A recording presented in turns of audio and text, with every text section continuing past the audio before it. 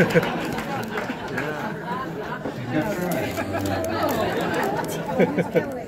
said she showed up and she's like, I'm so nervous, I've been farting all day long. Great. Sorry about that. Mom, was finished already, so. You're good. Welcome to the stage from Snohomish, Bill, everybody.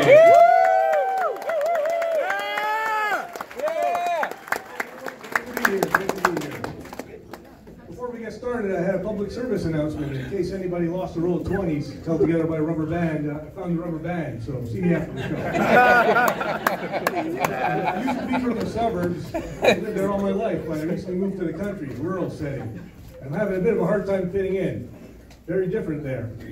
Like I used to, the silence is very stark there. A lot of silence. Until it was shattered by gunshots. Neighbors like to shoot, it seems. So, more frequently than you would expect to. So I guess I'm going to have to get along with them, learn the culture, redneck culture and such, and hope to one day shoot with them. I don't want to get suspicious of me since I'm not from there. And I expect they might be going something like, hey, Vern, you heard much from Bill's place? Very quiet up there lately. And Joe would say, oh, no, I don't know what's up. Maybe he's out of bullets. So I'm hoping that I can make these buddies my friends, maybe go shooting with them in the future. And I'm going to certainly need them for redneck advice as time moves on. Speaking of advice, it used to be I'd have people seek me out, specifically seek me out for advice. And I would willingly give it. And the next thing you know, I find out that they do the opposite. That really bugs me. I hate that. So now I have a new tactic. When people ask me for advice, I kind of scan the room and look around and point to somebody, yeah, see that person over there, they can help you. They know a lot more than I do about that subject. And the truth be told, I don't know what they know, or whether they gave any advice, or what happened.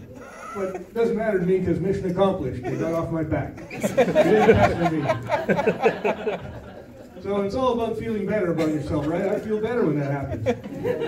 Well, speaking of feeling good, the other day, a guy tries to sell me on bidets. He's so enamored with bidets, he tries to bring me to his side. You know a bidet, a European ass washer? So first, he starts talking about the paper, how I would save on paper. And right away, I think, whoa, if you need to talk about paper savings, you probably can't afford a bidet. Next, he goes on about the cleanliness, how much cleaner it really is.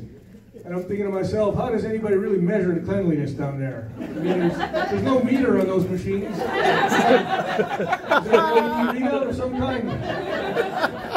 Maybe people use just the white underwear test. For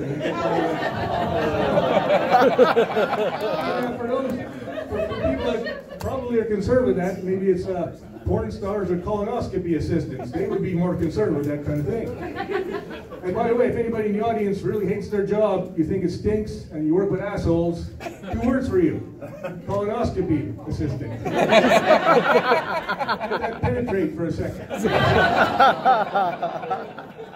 Yeah! Yeah! Woo! So, if you're anything like me, you wash your car and the rain was right afterwards. Or you just step out of the shower and let one rip. You just wash that, I mean. So, I mean, what kind of person buys a bidet anyways? What's their motivation? I kept thinking. So maybe it's somebody that all their life they've been thinking to themselves, man, I didn't know this machine existed. I've been a sucker all my life doing it manually.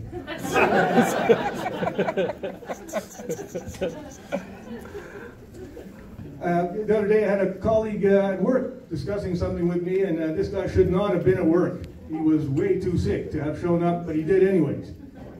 So this guy was so sick, coughing, hacking, sniffling, a couple of those noises too during the conversation. It was pretty bad. This guy could have been the poster boy for coronavirus if there's such a thing. Maybe there is in China, I don't know. So my mind is racing, it's a pretty serious thing, coronavirus. Next thing you know, the conversation is just about over. Finally it ends. So I hang up my phone, wipe it down with sanitizer, and right away go wash my hands. But you can never be too safe. So that's my set, people. Thanks a lot. Yeah!